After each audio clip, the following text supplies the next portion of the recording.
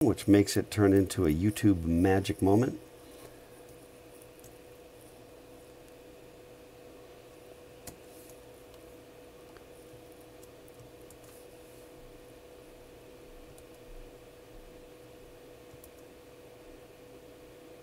There we go.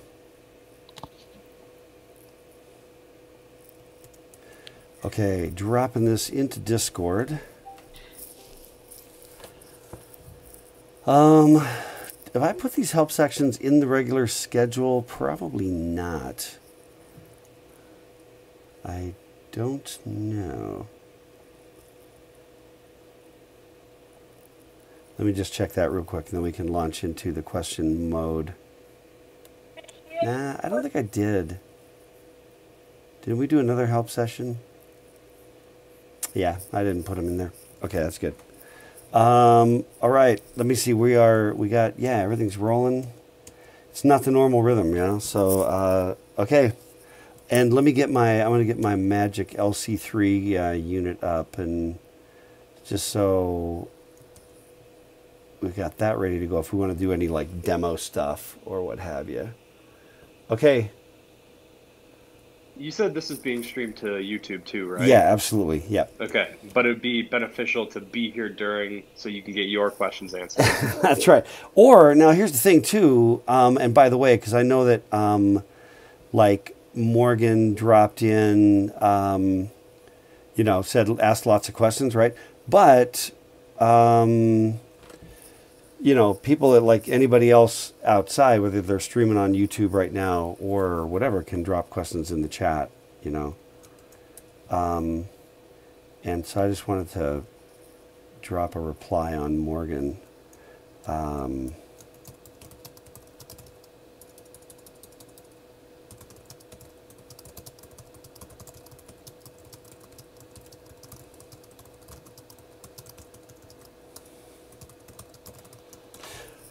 Okay, yeah, so topic, yeah, Jay, I think that's not a bad idea. Maybe like a help section thing, I'm not sure. Or maybe over where the topics are or something. Yeah, so, wow, this is a pretty good sized group. Topic is the project or the large program, whatever we call that thing. That's topic. And so it is driven by y'alls.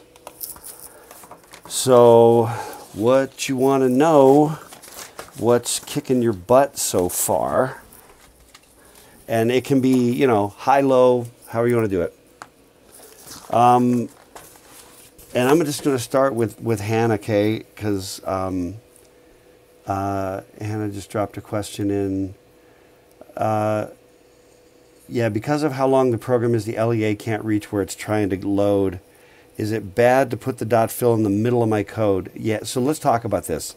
This is a fairly common, not uncommon problem. And one of the reasons why having the program get a little bigger that leads you to this sort of crisis, this, you know, tiny programs, PC offset 9 or PC offset 11 or whatever the PC offset is, it's like not a problem, you can get there. At a certain size of the program, you can't get there anymore, right? It exceeds the capacity.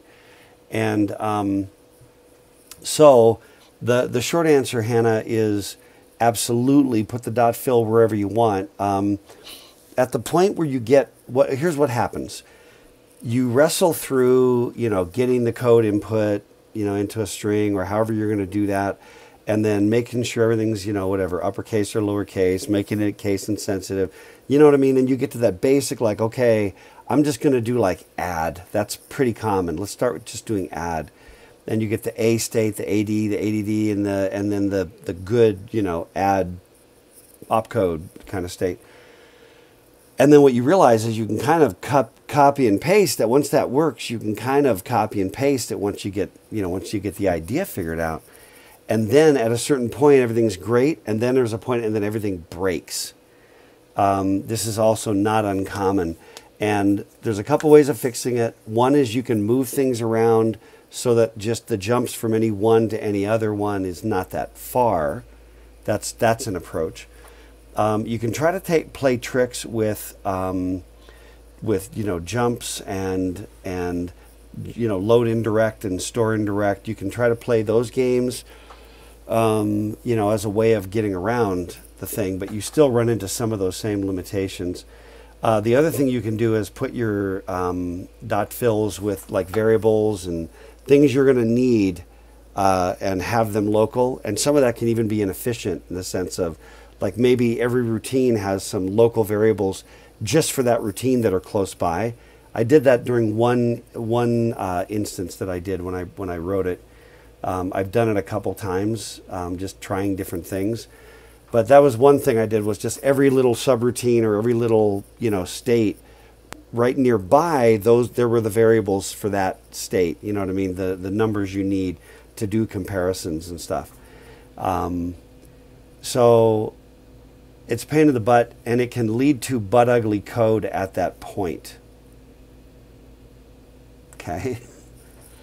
But at that point, what you really have understood a great deal, and if you have to make it just a little butt ugly to make it work, I'm okay with that. We don't actually have style points. Where it's the code. Mostly the code always looks ugly. So is that, Hannah? Is that kind of? And I know that you're not the only one. I know that there's a bunch of you that have that exact same question. So let's deal with that topic here for a minute. Let's make sure that topic is resolved. Any other follow-up questions before I go to Spencer's question? All right, thanks, Hannah. Anybody else that is involved with that same basic question or that's related to that? And you can also jump on voice if you want, and you can drop it in the chat. It's fine as well, and I'll just read it. Anybody else on that one? Bueller? Okay. All right, next question. But that's a really, I just want to say it again, it's very common. If you get to that part, you're not doing anything wrong. It's just the nature of a constrained environment. That's just part of the struggle of assembly, and that's why assembly programmers early on, things like saving a byte, saving 2 bytes, saving 3 bytes could make all the difference in the world. That's why they did some of that stuff, because there were just these limitations like that. Okay, I'm going to jump on Spencer's question, okay? Which was, is it all right if my program halts while running? That doesn't make any sense yet. Let me keep reading. I've had to use the .fill method a couple times because, similar to Hannah, my program's too long to connect certain states. So Spencer, you're going to have to explain. I mean, my sort of dumb response is every program that halts was running. So is it all right if my program halts while running? It don't make no sense to me. Not yet, because I don't know exactly what you're asking. If what's okay. So I'm going to let you, oh yeah, go Spencer.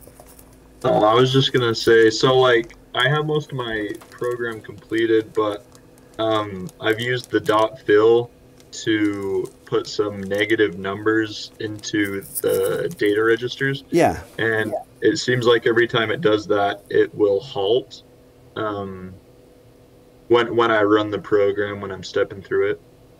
So is it because you have code and then you just have .fills and it's running a code and then the next thing it does is grabs what's in the .fill and treats it like an instruction? Yeah, so I have the .fills as labels, and then I'll add the label to a data register. I'll load it in and then add it. Yeah, that's all fine. That's not the problem. Okay. Do you have like a little code sample? It's not going to like, it's not going to be like the winning jackpot for everybody who now knows how to do the program. But if you have like a little code segment around the fill, because my guess is what you might be doing is there's instructions and then comes the .fill, and you've got to jump around that. Whenever you've got data like a .fill, you have to jump around it. Otherwise, it's gonna. And I'm not sure if this is what you've done, but if it's like does the instruction, does fetch, decodes, executes, fetch, then it grabs like this .fill, right, which is just data. It grabs it, fetches it, it decodes it as if it were an instruction, and then it tries to execute it, and then now you're into random function zone. Oh, okay. If that's what you're doing, I don't know if you wanted to like look real quick to see. And I have to do something. So while you typically would, in the little programs that we were looking at in assembly, there would be the program, then the halt, and then the dot fill.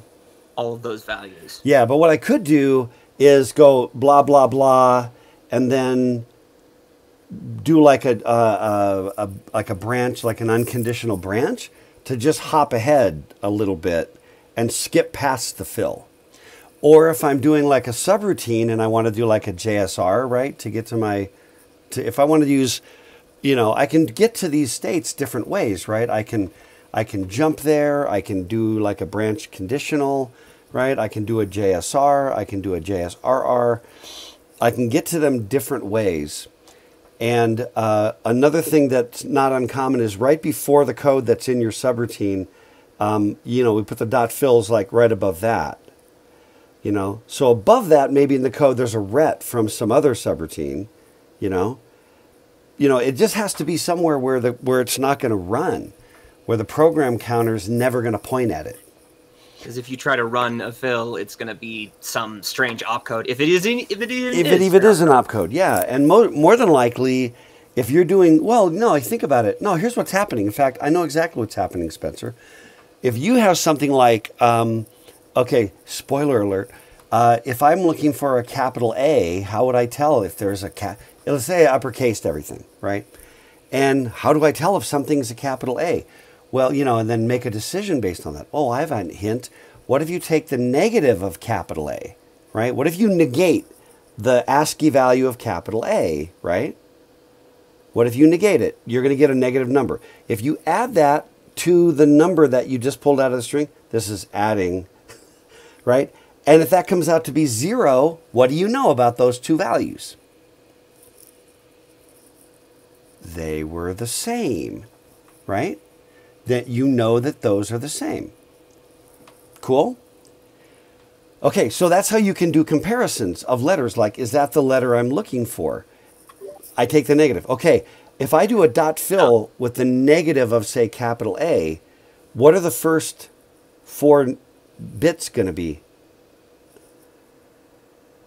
F.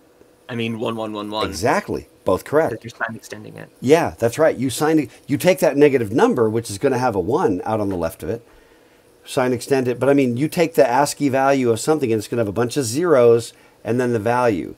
When you take the negative of that value, it's going to be all 1s out on the left. Okay, what is the instruction that goes to 1111 as an opcode? I mean, like what's that opcode? Isn't that not? No. No. Oh, it's trap.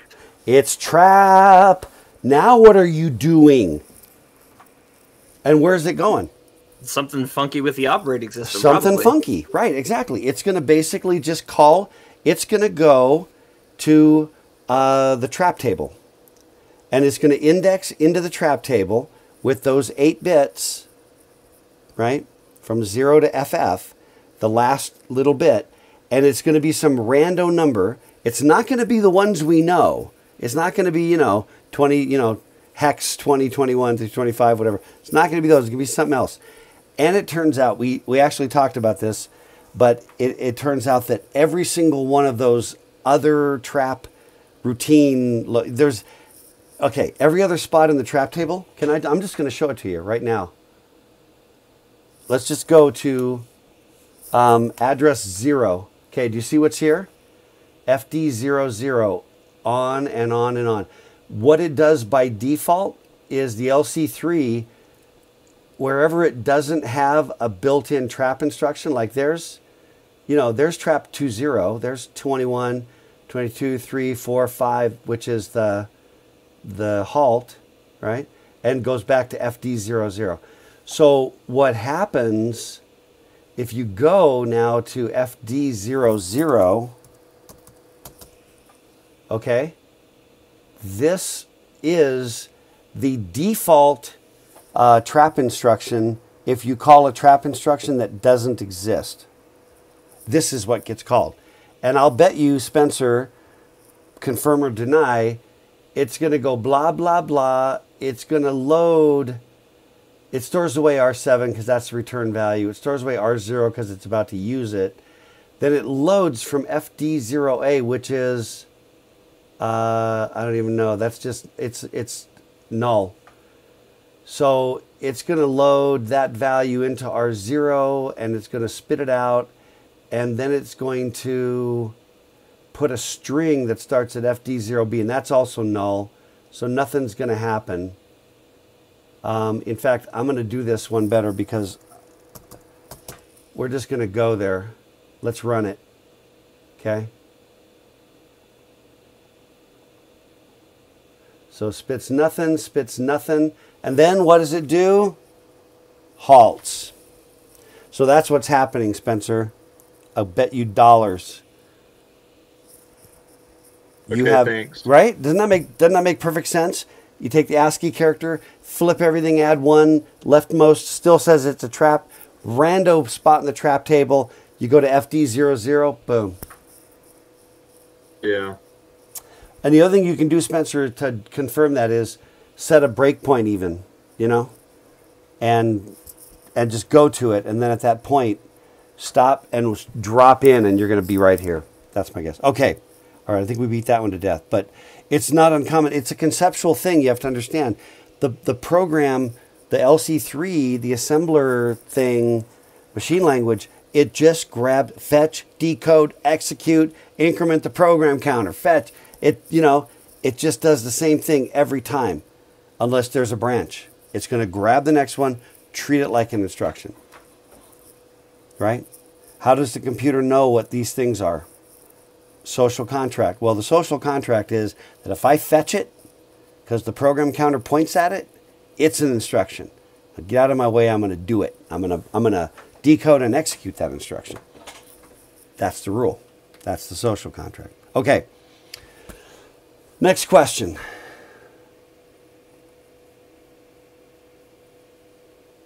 Next question. I've got a question. Yeah. So I was wondering if we need to check for both the, like, here's like a two-part question. So if we need to check for both the carriage return and the new line feed, like LF and CR, when we're writing the program, or because I was just checking for the value A, well, hex A or 10 in decimal. Yep. So yeah, that's a question. Let's talk about it for just a second. And so let me see where we at. Yep. Let me talk about this, and it relates to another question that I've had. Okay. From you guys, from your fellow students, which is how do I tell what gets, and one of the questions is what happens when I press, when they do the enter key. How do I know what I'm supposed to be looking for? Okay. And I've had that question a couple times. Well, the answer, let's figure out the answer right now. So let's just start by start it off at 3000 and do get C. And in fact, that's all I want to do right now is just get C, and then we'll just halt, and that's it. Okay?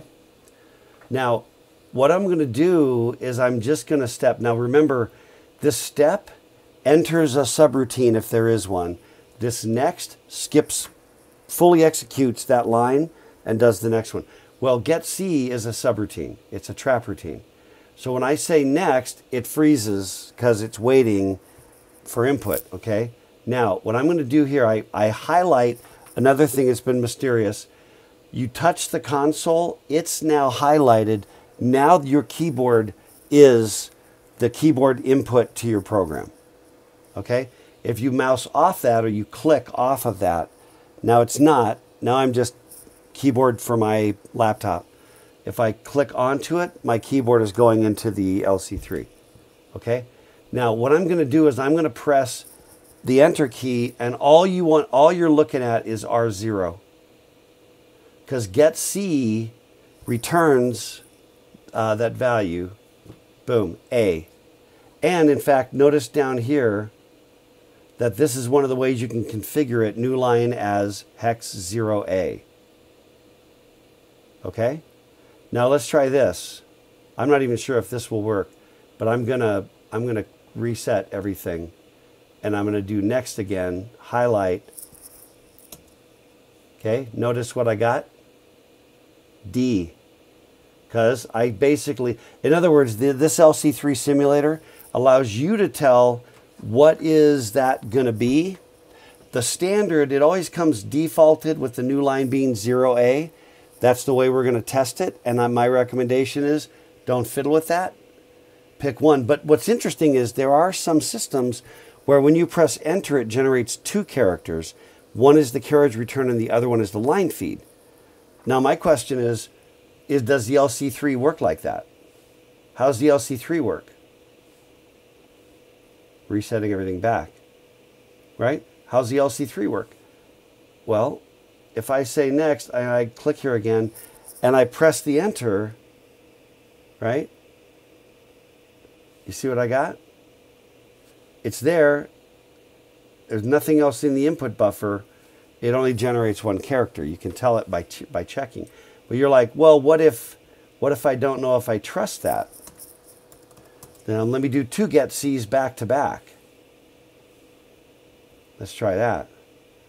And clear the registers, and then go, okay, I'm in the middle of the first get C, I press enter. If there was a mystery second character hanging out there, then when I click next again, it would be consumed and show up in R0, but it doesn't. It's waiting again. Like, what? Now I can go like lowercase k, 6b. Okay, and then I'm done. So I can figure out what the computer's actually given me. Okay. Okay, I hope that helps. Let me see. I had kind of a general question. Yeah. Does it make sense? I put it in text chat, but I might as well ask it now. Does it make sense to save the address of particular subroutines in a register if you want to be able to go to that subroutine from anywhere? Yeah, absolutely. And then the only gotcha at all, ever, is that you can, in fact, that's not bad, right? That's because one of the approaches is, it's like, let's just say that every time you went to do some jumping, it was all kind of close by, except for like error. That guy, because everybody's got to jump to that guy. You know what I mean? Right? Well, one approach is to put that address for that routine, into a register and hang on to it, right? Okay.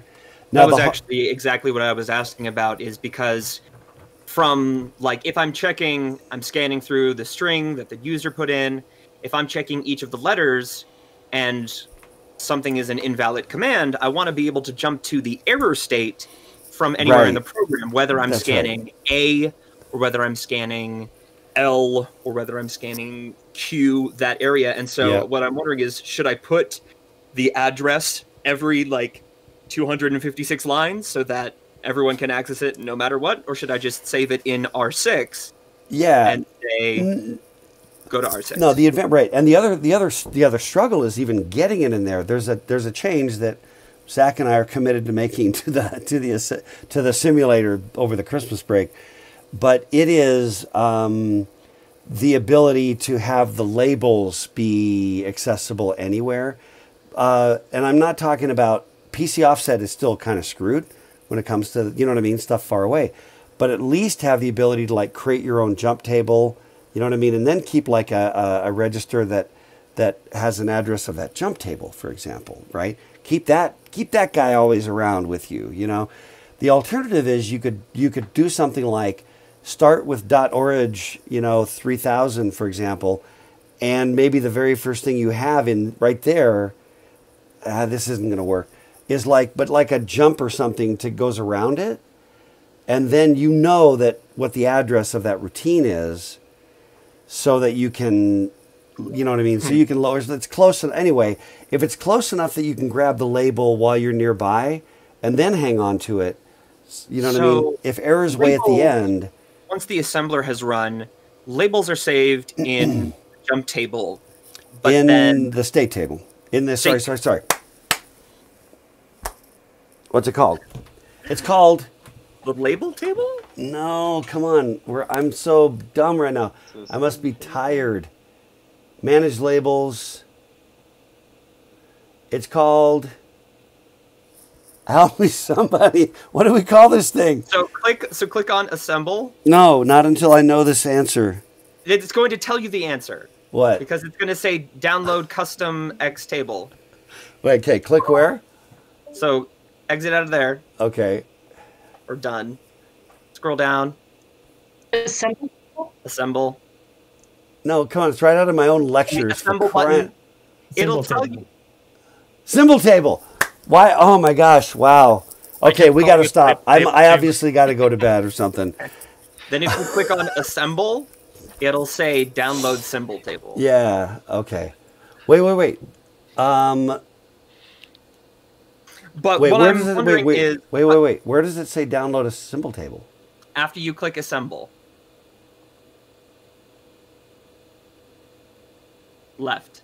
Download. Oh, this is to get it. Like, okay, what is? I don't think I've ever actually done that.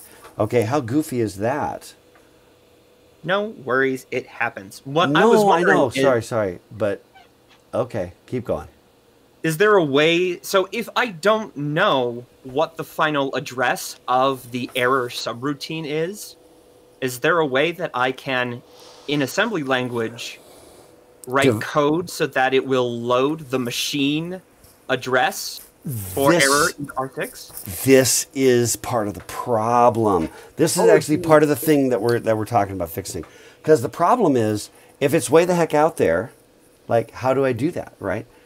Well, you know, it gets extra tricky. I want to be able to build myself a jump table with all the addresses I care about, like now. You know what I mean? I want to be able to, for example, go .fill label. That's one thing I want to be able to do. That would be right? great. That'd be great. You know, and why can't I? It's in the symbol table. The problem is it takes a third pass on the compiler, on the assembler, which I'm okay with that. So you know? In order to do something like that, I would have to manually find wherever, like, look at the symbol table and find whatever address it gave to my label for error state, and then copy that address and put it in a .fill. Right, but see, and that's the problem. Well, yeah, no, that you could do that. Actually, yes. Kind of tedious, but workable. And workable in the following way, Chris. If you, because it has to be something that comes self-contained to us to be able to run it, right? But if you have it, it's like, it's working, I know it's working, you know, and I assemble it, I have a .fill that's going to hold on to that. Ooh, I just realized this is the kludge. This is the kludge to make a symbol table. I mean a jump table. No, and let me finish this thought here. The idea is simply that when I know the thing works, I've just got a bunch of .fills right here. I assemble the thing. It's not going to work, not going to run because the stuff's not there. I then manually inspect via this download the symbol table what those are. Then I go back within my own program and add those hard-coded numbers, because they're the hard-coded numbers that I now know once it's working. If I change anything, if I add or delete any line, those are going to be all screwed up and I've got to redo that step. But having hard-coded those values, you know, into my program, they would in fact reflect the entire program. So is that something that's okay for us to do when we're testing, or is it something where you want to be like, hey, we need to be able to take your program, change the address of the origin, and still have it work? No. Because you're gonna give me your assembly file, and your assembly file is gonna come with its own .org. Okay. Yeah. But no, seriously, Chris, I've been noodling for, I mean, not like all day every day, but I've been noodling for about a year over the inadequacy of the ability to make a jump table. Okay. in LC3 and with that tool. And one of the ways around that is .fill label. That's a good way, right? What was the other one? The other way was to allow multiple .orages. So you go .org 3000, then it's like .org 3100, and here comes, state A, 3200, state AD, right? And that way you could kind of like. Can you do multiple .orgs in an assembly file? Yes, conceptually. However, with this assembler, you can do like .org, do the thing, and then like grab another file, drop it in with a different .org, and drop that in. The other stuff will stay in memory. Another memory, another memory. The problem is there's not an automagical way that I know of in this simulator to just do that. I want to be able to go .org 3000, go for a while, .org, and then just .org 3100. All you're doing is changing the location counter. You know what I mean? Yeah. Then you can hard code the start addresses. Yeah. Which you could actually do in BASIC, which used line numbers. The original BASIC used line numbers. Anyway. But is that what you would recommend for things like the error state, where you run through, find where it has the label, and then just manually put .fill X wherever that address is? It's okay. I mean, bottom line is, if I get the code and it has this assembly file, right? And then there's a bunch of like .fill, and then it's just random numbers, and they just happen to be like hard-coded values to where it's going to go. Yeah, that's not a problem at all. Okay. That was my main general question. But this is truly mind-blowing for me because I've been noodling over how to make a bloody jump table with this simulator. And this is the best way I've thought of so far. And so thanks for sparking that. Just out of curiosity, do you know how to view or is it possible to view the code for this LC3? I know this is a GitHub page, but yeah. No, it's a GitHub page. No, that's exactly right. I can. Real quickly, we can go look at it. It's let's do that kind of later. You know what I mean? Yeah.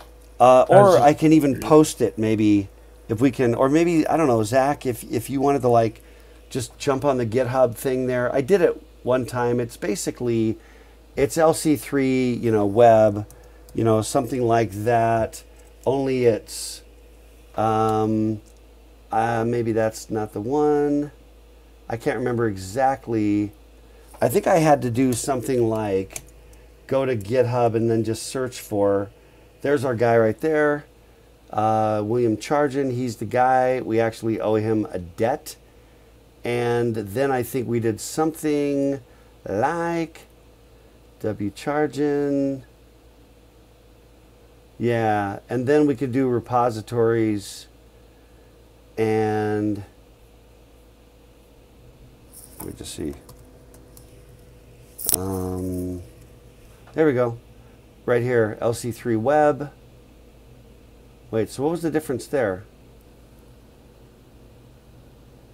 Oh, it was not wchargin.github. It's just, that's it right there. And I'm just going to drop that into the chat, okay? Awesome. Thanks. And that, and that's code. So we're going to play. In fact, if anybody wants to play around with the code over the holiday break, let me know, because I want to piddle around with it a little bit. Cool opportunity to just do a little project, do a little researchy thing. We could maybe write a little undergrad research paper somewhere, you know what I mean, for grins. That can open up certain, it's a dumb little pub, but I mean, I think it would be kind of cool, to actually do those changes, do it as a collaborative thing, write it up, make a paper out of it. Okay. Okay, let me see. I'm going to go back. Let me see.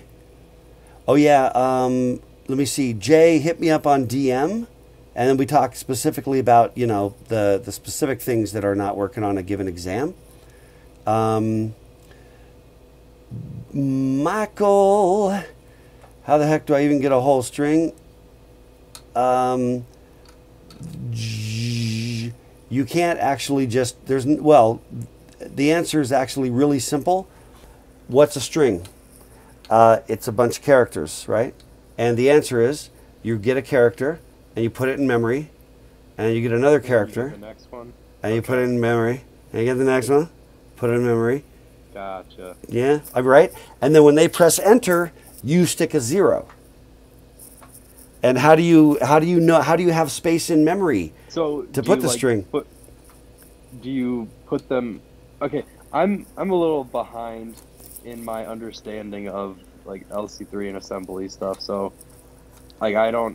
When you say put it in memory, it's not a register. You mean put it into a, like, Yep. some kind of or some location in Some memory. location in memory, yeah. And the cleanest way to do that, if you're going to have like a string, do like a block, the .blkw, right? The .blockw. Okay. And if like maybe you just want to have 20 characters or 80 characters or whatever, right? Block W 80. That you just reserve that just blocks out the space. And as long as you've got that label, you can write that into memory at that location. You can increment that value, right? Okay. Now you're just moving And the index so, through. When you're, like, you get the first letter, ASCII values are like what, two bytes, or one byte. Okay. I mean, they can be 2 bytes, double byte ASCII, but we're doing 1 byte LC3, just that just that 8-bit ASCII. Okay. Is it 8 or 7? Either way, it's only 1 byte. I guess I need to look into see how that works and how adding characters to the block W works. Yep. All you're doing is writing to a location in memory. Okay. That's all you're doing. Okay, let me It's keep gonna be a going. struggle for me, but Yeah. we'll Well, do it. right. And the key there is double back to where we're talking about that, and you know what I mean? Work the specific skills and then, add that back. Okay. Michelle, short program to show us how to effectively use the LC3 simulator. This is an interesting question because let me do this actually. The way I'm going to approach that, Michelle. Number one, we've certainly done, I've done this in lectures, right, where I'm pulling something up and dropping it in, and we're actually doing it even like right now, right? And what I probably, I don't know, we've done little bits of it. What I'd rather do is talk about, at least for now, is talk about the project, the larger program, and then if we sort of have time, we can maybe come back and answer specific questions about the LC3 simulator, about this one, which is quite a good one, I think. Is that cool, Michelle? And in the meantime, we're using it, so it's just not like a direct tutorial on it, if that makes sense. Is that cool, Michelle? And even if it's not cool, I'm moving on. Okay, Chris, let me see. More general question. Does it make sense to save the address? Is this the same thing, Chris? Yeah, that's the same one we were talking about. Okay. Yeah, we're that's good the on that one. I put it in text chat because we were kind of busy, but Yep. when I saw the moment, I asked it in voice. Yeah, that's perfect. Let's see. Yeah, okay, yeah. So Zach also dropped in relative to Michael's. If you're talking about, and I think Zach addressed another angle. If you're trying to read in a string like we're doing when somebody types their thing and you're trying to read that in, it was when you said, Michael, how the heck do I even get a whole string? Yeah, the string Z one, I understood. Okay. I use that to display my message. Exactly. Yeah, that's right. So, and I wanted to make sure But- that if you're building it into the program, then .string Z, perfect. If you're, Getting it from the user. then you What got to I- read it a what I character mean. at a time. Exactly. Okay. Okay. Oh, I did have another question specifically regarding the strings assembly command. When you are... Wait, you When mean you the do string that- Z? Yeah, string Okay. Z. I was like, strings... Yeah, Just like- exactly. Yeah, your S and Z. Just to be clear that we're talking about the same thing. Yeah, string Z. When you use that, does it also automatically allocate a space at the end for 0? Yeah. Let's do Okay, it. good. Let's do it. Because I In the- wanted to make sure I didn't have to include a 0 and like do like a fill 0 at the end of my strings, so Yeah. that my loop to display the string would properly close. Yeah. Let's do this. What I'm going to do is actually, we're just going to take the same code that we did, only I'm going to make a label called go. And in between those, I'm going to do a dot string. I say string Z just because strings is too ambiguous, but it's not like wrong or right, you know. And then I'm going to do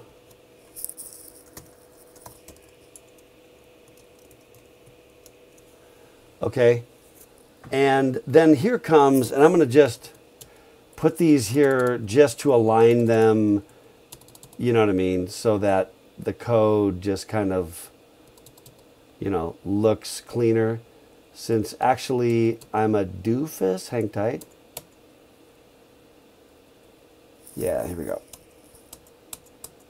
Okay, so you see what we've done?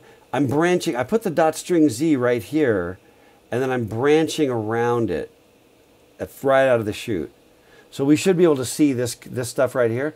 And what we should see is 3, 4, 5, 6, 7, 8. There should be 9 characters. Okay. So notice the first thing we get is the unconditional branch over here to go. See the label right there? There's our get C's. And what do you see right here? Because I know you have the ASCII table memorized. You probably have like capital Y, O, period, space, I recognize. Sup, and then there's a period. See the period there? 2E and 2E. And then there's the 0. Ooh, and then let's do this. Let's do this. What we'll do is we will, as soon as they enter any character, we go, let me see. We'll go S for string, and then we have to load. We have to take the address. The address has to go into R0, right? Which I think is the LEA R0 from S. Is that correct? I'm rolling without looking this up, which I said you shouldn't do. And then I'm going to do put S. See if I'm a friggin' genius or not. So I go, and I'm going to step through it. So we go next, and then I'm doing next again, so it's just waiting for any key press. All right. Then I do that guy. Then I do that guy. Oh, yeah. And in fact, we can even, let me do this again. I'm just going to say run. Actually, let me clear the output just because it's running now. It's waiting for my key press. And then it's not going to stop until I hit another key because we had double get C's, remember? Quick question. Would anybody be able to like put in the documentation on the block W, string Z kind of stuff? Because I'm looking at this one, the one Appendix A thing for the LC3 that's been used and tossed around before, but it doesn't have anything about block W. Yeah, it's on. It should be on Canvas.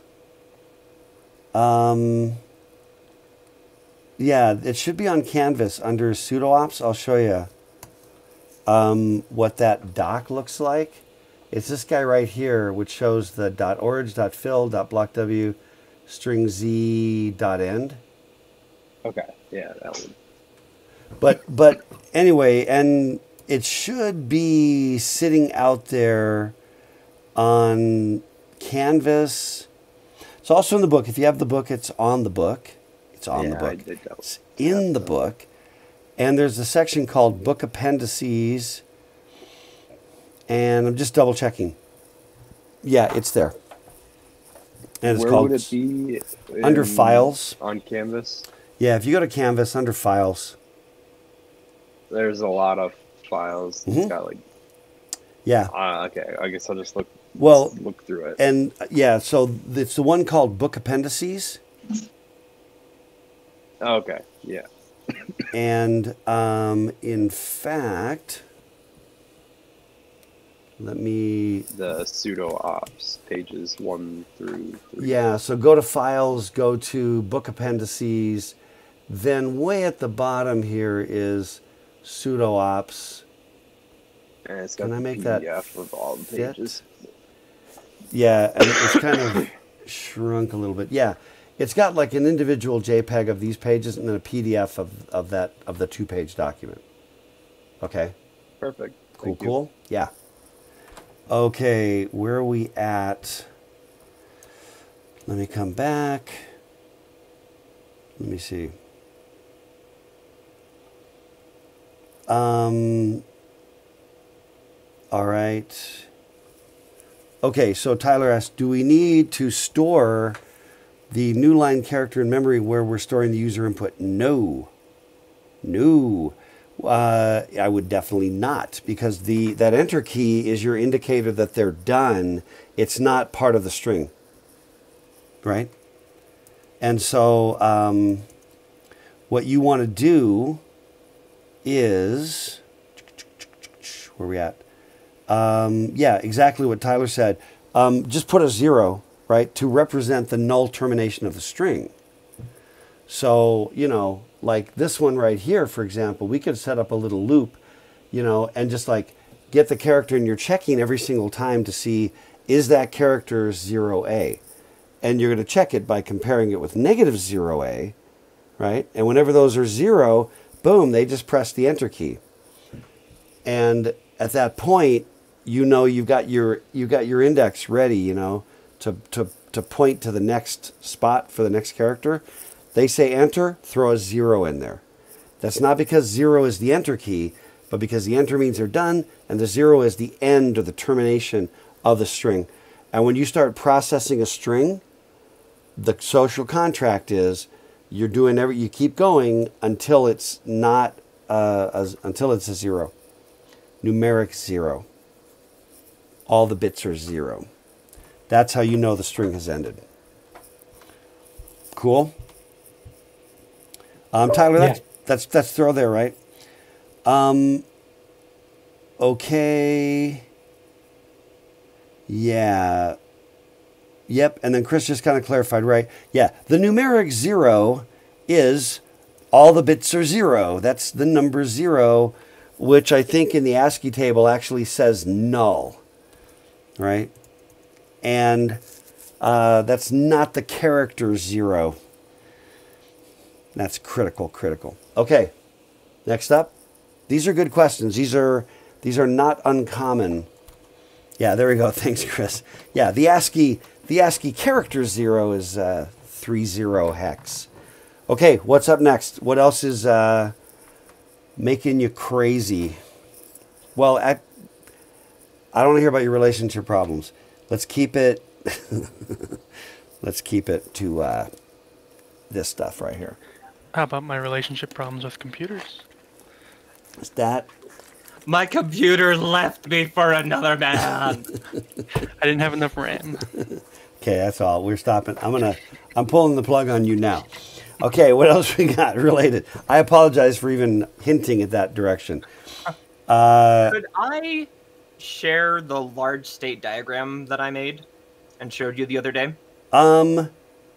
This is a good question, actually. Because the part of the labor, what I wanted everybody to do. Yeah, I mean, I did my famous whiteboard of paper. I don't know, Zach, what do you think?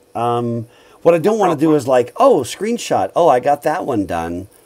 Yeah, I You know? understand. Then I guess one thing. I mean, it's not a mystery. I'm not, you know what I mean? I on the one hand, I want to just go, yeah. On the other hand, there's a lot of that thinking through that's really part of the exercise. Mhm. And I don't want to short that, For sure. you know, because the truth is there- anybody who actually grabbed that is not going to finish the project. That's almost universally true. One thing that I would love to talk about real quick is that I found this sample subroutine in the book. I don't know if everyone already like found everything, but I came across this and I thought it was super helpful because it contained a useful device which at the beginning of your subroutine you can include these commands to save what you currently have in R1, R2, R3 Right. in something just below your subroutine, and at the end of your subroutine you can restore those. Yeah. So it gives you more registers to work with within the subroutine. True. Without Yeah. sacrificing those registers in the rest of your program. Yeah, that's right. And I thought that was super. It really opened my eyes to how to think about that. Well, I think that's super helpful. The other thing that you do when you're doing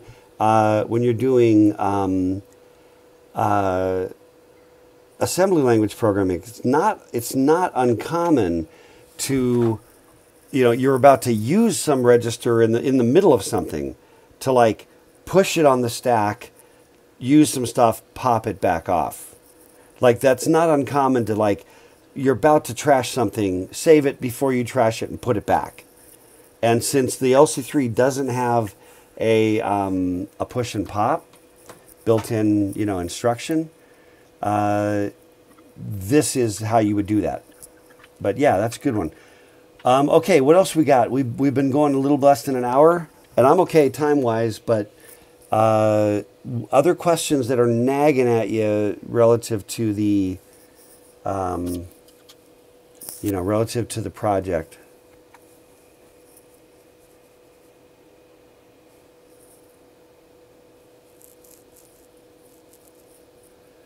All right. Let me see. So Brianna just said, so I'm a little confused. Trying to figure out how to test to see if it is like one of the correct values. So I don't know what it is. So I may need some clarification. Okay, Brianna. But how would I go about comparing the values to test if it is the right character? I know how I would do an equals to using an add function. But it doesn't seem so. Brianna, help me understand why it. And you can jump on voice as well if you'd like. But why that feels like not a logical choice. Because anything you want to add there?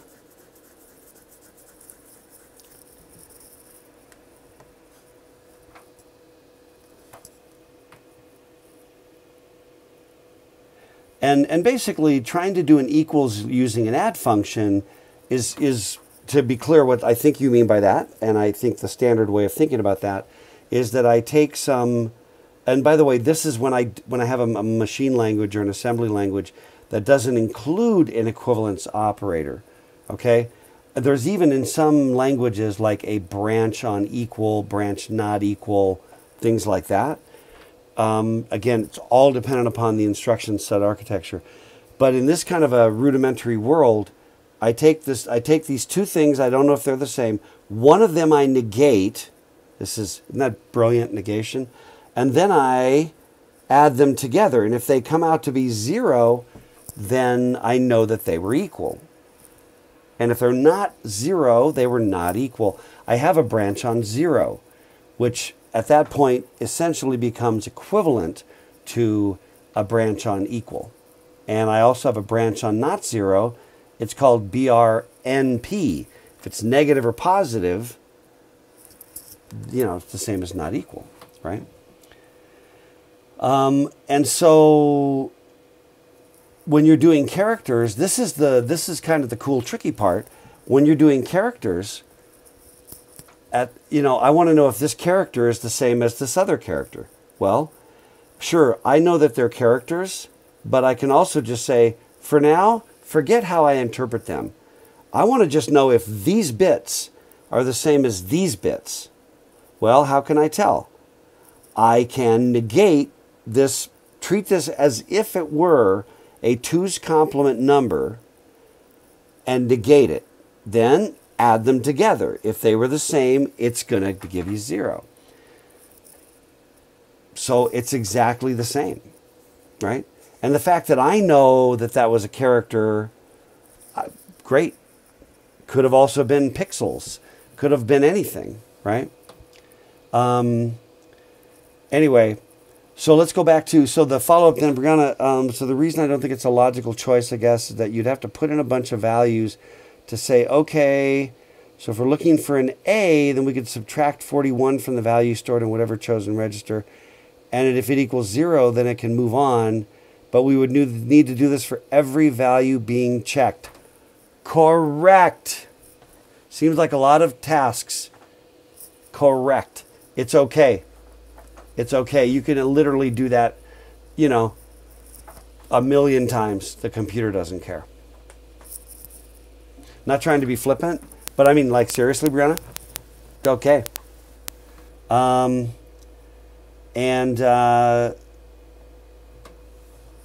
That makes sense? That it's okay. And literally, because what you're going to do, you're going to check to see, is it an A? Is it a B? You know, I don't, what else works? C, no. D, no. E, no. F. You know what I mean? You know, there's going to be a bunch that are valid, and then there's a majority that are not valid. And you're really just trying to say, essentially, it's like a big switch statement or like a big if then else, right? If the character equals A, then do a thing. Else, do another thing. Else, you know, else if it's this, do another thing. Else if it's this, you know, yeah. And that's part of what you have to kind of architect out and sort of, you know, and sort of design is how are you going to do that exactly? You know, you can have a whole set of values and set up a little loop to take this value and compare it to all of these different values, right? To see which, you know, to see if it finally matches. But if that's correct, like if you're, you know, the very first character and you look at it and it's an A, well, then you need to go to the A state. So you need to, at some point, do that comparison and then jump on 0 to the A state. And then over in the A state, you got to look at the next character. Now, it gets easier the further out you get, right? Initially, you got, I don't remember what all the instructions are off the top of my head, but you know that A is valid, B is valid. We know J, S, L, Q for quit, T for trap, N. There's a few others, right? You know what I'm talking about. So you've got to check all those. But when you've got like an N, the only thing you have to check is it an O or isn't it? If it's an O, you can go to the NO state and you're still alive. If it's not an O, dead. Got to go to the error state.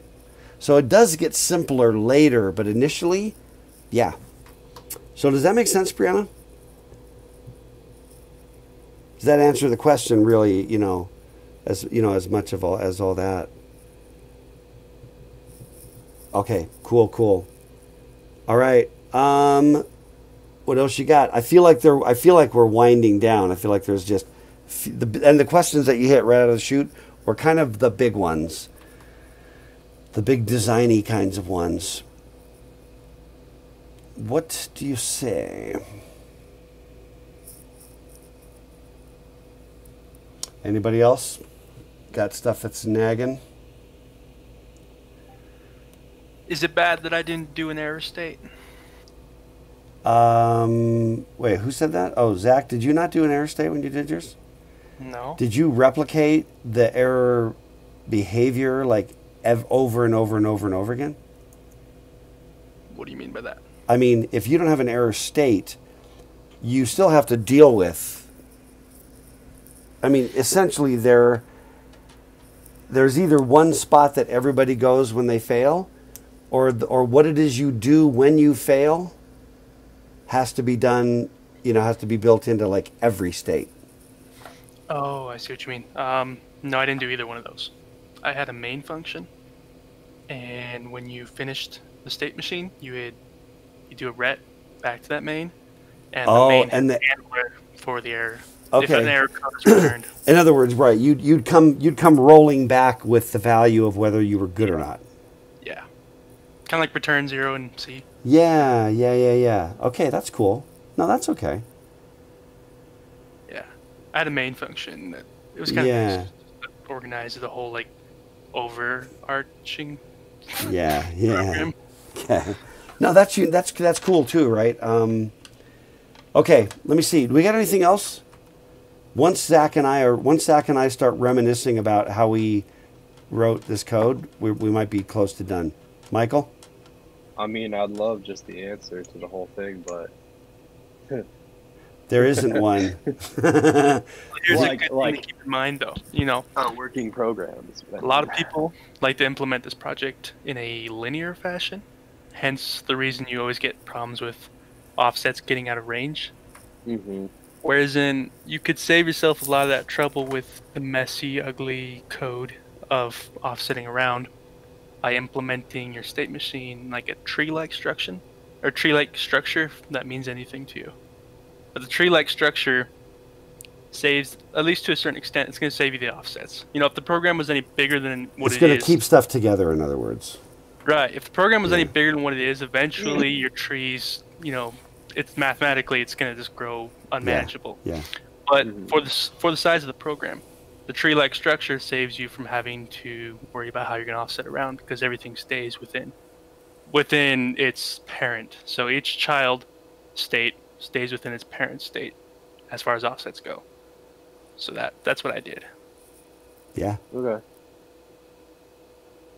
That's good advice. That's good, you know. But yeah, Michael, I mean, you know, the answer, and first of all, I mean, without being flippant, there really isn't like an answer, you know what I mean, per se, in the sense that you can write this thing with probably a half a dozen broadly different strategies, Oh yeah. you know, and then, I yeah. get that. Yeah. So- It's just I'm having a hard time figuring out one. Yeah. I mean, I may know, have an idea in my mind what to do, Yeah. but it's like the how to do it is really hard Yep. for me. Yep, and that's actually why, you know, one of the things we tried to do with, when's it really start? Module 6, 7, 8, right? It's kind of like easing you into programming small little programming tasks. As you nail those, you're kind of building the smaller skills. You know what I mean? You know, how to dribble, how to hit a layup, how to pass, you know, and out of actually, those that's, like, fundamentals. where I'm at now, and the homework is number 8. Yeah, so that's... I'm pretty behind. Yeah, fair enough. But that definitely reflects, you know, that it's going to be harder from right there to try to jump ahead. But also it's why we're around. If you have specific questions, like I'm stuck on the one thing, I mean, obviously do the due diligence, right? But where there are and questions. I'm trying to look around to figure out how to ways around these problems, but it's assembly language, so nobody really. I mean, not a lot of people use it, so there's not really. Well, right, and the struggle is that they're all different. So that's why the concepts and the specific principles end. But at the end of the day, this simulator is your friend. This simulator is where you should be sort of doing everything and spending a lot of time. If you're noodling it on paper, you're short at least a leg, maybe more, you know, in terms of learning, growing, you know, having the assistance. Well, So, I mean, yeah, you got to code. You got to actually code. Like, got it. Yeah, how- that's right. how good would you be at Python if you wrote all your Python code on paper? I'm not really that good at Python. you get what I mean. But like, you know, you gotta practice. You gotta troubleshoot. Yeah. You gotta learn. That's really where it's at. How this assembly code executes, and then when you with that experience, you'll be more prepared to actually code in assembly. Yeah. Okay, do we have anything, and seriously, Michael, obviously, you know, grab Vlad or Zach, you know what I mean, with specific questions we can help you with. You know, what's the answer? Too broad. I can't get C to work. I think I understand it, but maybe I'm stuck. That's a valid question, you know. So, you know what I mean? You know, definitely hit us up, okay? Yeah. So, do we have anybody else got anything else that you want me to hit before we call it good? You know, just to put out this as a recommendation, the very first thing you should do with this large program is test if you can write a little functionality for getting your input and see if you can put that to a console and see if you're actually getting an input, echoing it back. Yeah. Implement your case and sensitivity. See if you can make it so that you can get an input and also change it to be, you know, whatever you want your standard to be, like uppercase or lowercase, whatever you're going to be testing for. And then see if you can get that to a console just to test yourself along the way. Once you've got like functionality for getting your input in and getting your case and sensitivity set up, then I'd recommend setting up just a little bit like of a mini state machine for like one of the instructions, just to get an idea how you're actually going to test an instruction that's typed in a state machine like way. Once you get an idea for all that, and once you've got that working right, then implementing the whole state machine as a greater structure is going to be pretty Straightforward. Pretty straightforward, yeah. Yeah. No, I like that. I second everything that Zach just said. It relates strongly to what I said earlier about when you're doing any kind of code, do the first thing and know that it is right, you know. And your first task, for example, is like to spit your message out, you know. Enter an instruction, right? Whatever, right? Your little introductory messages. You get that working, and it's like building Hello World. You're like, okay, that part worked. Okay, I'm ready for the next part. You know, get your loop going that you can enter characters till they say enter, and then turn around and put S. You know, get that value back in R0, spit out, put S, so that you can, you know, I typed a string. I'm echoing it back as they type it, and then I'm spitting the whole thing out. You know, play around, just make sure that every step is good and works. And so, yeah, exactly what Zach said, I think is right on the money. And we'll help you. Okay, I'm gonna bail. Are we good? Last chance.